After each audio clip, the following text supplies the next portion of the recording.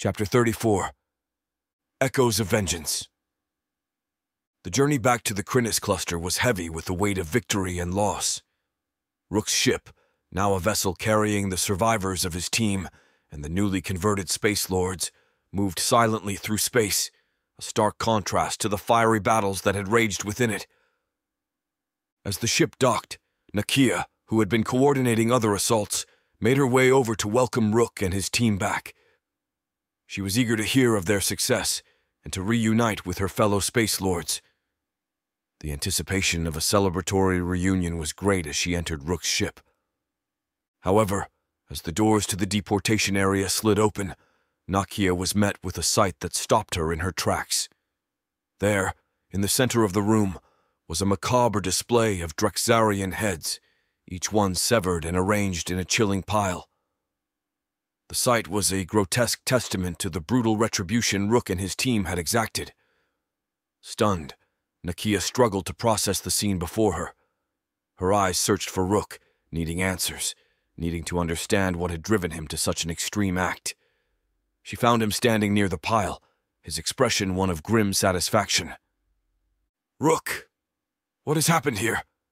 Nakia's voice sounded with shock and disbelief. Rook turned to face her, his eyes reflecting a darkness that Nakia had never seen before. "This is the price the Drexarians must pay," he said, his voice cold and resolute. "They took everything from us. They showed us no mercy. This is what they deserve." Nakia, her heart sinking, approached Rook cautiously. "But this is not who we are. We fight for freedom, for justice, not for revenge." Rook's gaze remained unyielding. "Justice? There is no justice in what they did to us, to Stacy, to all those we've lost. This is the only language they understand. This is the only way to make them feel our pain." Nakia could see the depth of Rook's anguish, the transformation wrought by grief and the horrors of war. She reached out, placing a hand on his shoulder. "Rook, this path of vengeance, it will consume us. We can't become like them. We must hold on to our humanity." Rook looked at Nakia, the hardness in his eyes softening momentarily. "Humanity? They stripped that from us the moment they forced us into this war. This is who we are now. This is what we must do to survive. To win." The conversation cut swiftly through the air, a stark reminder of the toll the war had taken on them all. The pile of Drexarian heads, a symbol of Rook's descent into vengeance, stood as a grim marker of the psychological scars the Space Lords bore. Nakia, realizing the extent of Rook's transformation and the danger it posed to their cause, knew that she had to find a way to bring him back from the brink. But as she looked into Rook's eyes, she wondered if the man she once knew was still there, or if the war had changed him irrevocably. Rook, his gaze shifting away from Nakia and the grim testament to his wrath, addressed the remnants of his team. "Are we ready to continue our mission?" he asked, his voice carrying a sense of power and urgency. "The Drexarians won't stop. Neither will we." He raised his sword, a symbol of their fight, and called out a battle cry that had become their rallying call. "For the fallen, we strike!" The Space Lords around him responded, their voices uniting in the cry, a chorus of defiance and solidarity. They were ready to follow Rook into the fray once more, their resolve hardened by the battles they had endured and the losses they had suffered. Nakia, witnessing this exchange, stepped forward, her voice laced with concern. "Rook, please reconsider. The Drexarians are expecting us now. They're prepared for our tactics. We need to regroup and plan, not rush into another assault." Rook turned to face Nakia, his expression unyielding. "We can't afford to wait. Every moment we hesitate, they slaughter more conscripts. We must keep the pressure on, hit them where it hurts." He then addressed the newly freed Space Lords. "I need 100 volunteers to join our next assault. Who will stand with us?" The response was overwhelming. Thousands of newly transformed Space Lords stepped forward, eager to join the fight, to exact their own measure of vengeance against their former oppressors. Their eagerness was not just born out of a desire for liberation, but also from a deep-seated need to retaliate for the injustices they had suffered.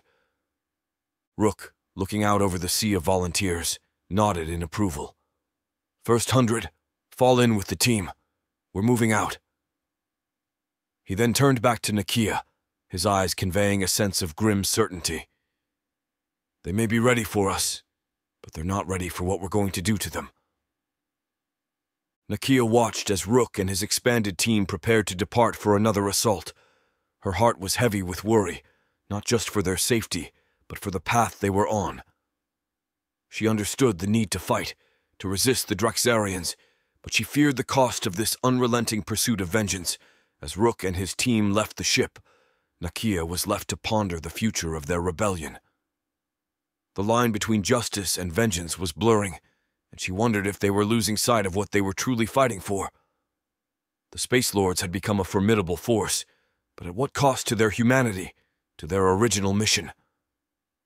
In the ensuing weeks, Rook's relentless campaign against the Drexarians intensified. His strategy became a brutal cycle: assault Drexarian ships, conquer them, return with the spoils, and then quickly replenish his ranks with newly converted Space Lords, replacing those lost in the fierce battles. The throne room portal had turned into a revolving door of war, a gateway to continuous vengeful engagements. Each return of Rook's fleet was less a triumphant homecoming and more a grim reminder of the ongoing, ruthless conflict. He brought back not just the captured Drexarian ships, but also tales of fierce battles and heavy losses. The Space Lords, once symbols of hope and liberation, were now enmeshed in a never-ending cycle of slaughter and conquest. Nakia, watching this unfold, grew increasingly concerned about the direction their rebellion was taking. The focus had shifted from fighting for freedom to a relentless pursuit of vengeance, a path that seemed to only spiral further into darkness. Her concerns deepened when Cora, once an example of strategic resistance, appeared to be drawn into Rook's vengeful mindset. Nakia approached her, seeking to understand the change. "Cora, what's happening? This endless cycle of attacks. It's not why we started this fight." Cora's expression was one of weariness. "I know, Nakia, but the situation has changed. The Drexarians have started terminating conscripts en masse since our rebellion began. They're not just our enemy anymore. They're committing genocide against their own force soldiers." The revelation was chilling, and it shed light on the dire reality of their struggle. The Drexarians, in a desperate bid to maintain control, were executing thousands of conscripts, viewing them as potential threats or liabilities. Nakia felt a sense of despair. But this, Rook's methods, it's just perpetuating a cycle of violence. Aren't we losing ourselves in this quest for revenge? Cora sighed, her gaze distant. "Perhaps, but what choice do we have? We can't let the Drexarians continue their reign of terror. We have to fight back, even if it means becoming like them." The conversation left Nakia unsettled. The lines between right and wrong, justice and vengeance, were becoming increasingly blurred. The Space Lords' rebellion, once a clear fight against tyranny, was now mired in moral ambiguity. As Rook prepared for yet another assault, Nakia watched with a heavy heart. The man she once knew, driven by a noble cause, seemed to be consumed by a darker purpose. The rebellion was evolving into something unrecognizable, a war not just against the Drexarians, but against the very principles they had set out to uphold. The cycle of vengeance continued, with each battle won at a great cost. The Space Lords, once heralded as liberators, were now caught in a relentless pursuit of revenge, a path that threatened to consume them and their mission. Nakia knew that something had to change, that they needed to find their way back to their original purpose. But as she watched Rook lead his team once more through the portal, she wondered if it was already too late, if the cycle of vengeance had already taken its toll. Months had passed in the relentless campaign against the Drexarians, marked by a continuous cycle of battles and bloodshed. Upon their return from a time-distorted galaxy, Spartan Commander Leonix, Roman Commander Varro, and Lysander immediately sensed the shift in the atmosphere. They convened with Cora for a briefing on the current state of affairs, eager to understand the changes and dive back into the fray. In the command center of a recently captured Drexarian vessel, Cora briefed them on the grim reality. "The situation has escalated rapidly," she began, her voice reflecting the weight of recent events. "Rook has intensified his campaign, focusing on retribution. Meanwhile, the Drexarians are executing conscripts en masse to prevent them from joining our ranks." Lysander, his eyes alight with a warrior's resolve, responded firmly, "Then we have no time to lose. Our priority must be to save these conscripts. Every life we save is a blow against the Drexarians." Commander Leonix, fueled by a sense of duty, added, "We've trained for this. Our experience in Spartan warfare can turn the tide in these rescue missions. Let's put it to good use." Varro, ever the tactician, nodded in agreement. "Cora, lead us to where we're needed most. Our Roman discipline will ensure we execute these missions with precision. The more conscripts we save, the stronger our fight against the Drexarians." Cora, heartened by their eagerness to rejoin the battle, outlined their next operation.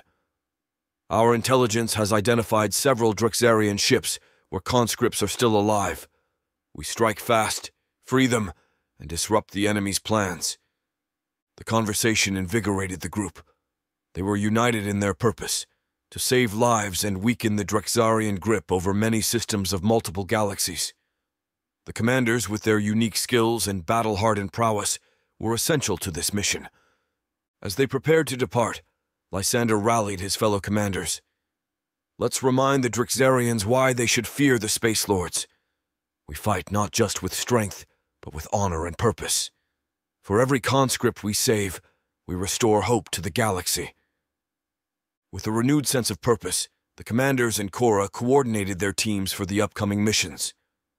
The newly returned commanders, alongside Cora, set out to rejoin the fight, their focus clear. Rescue as many conscripts as possible and bring them into the fold of the Space Lords. Their actions would not only save lives but also bolster the morale and ranks of their forces, proving that their rebellion was about more than just defeating the Drexarians. It was about saving and changing lives for the better.